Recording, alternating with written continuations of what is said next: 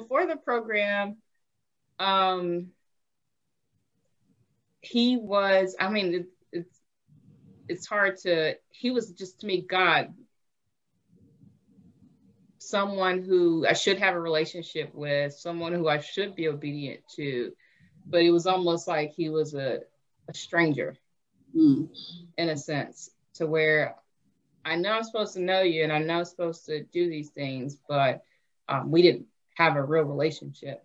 And I think, you know, now there are parts of myself that have opened up and to where I feel like I know he gets me. Yeah. So it's almost like a friend, to where it's like, I know he gets me. I know he loves me. And it's that unconditional love.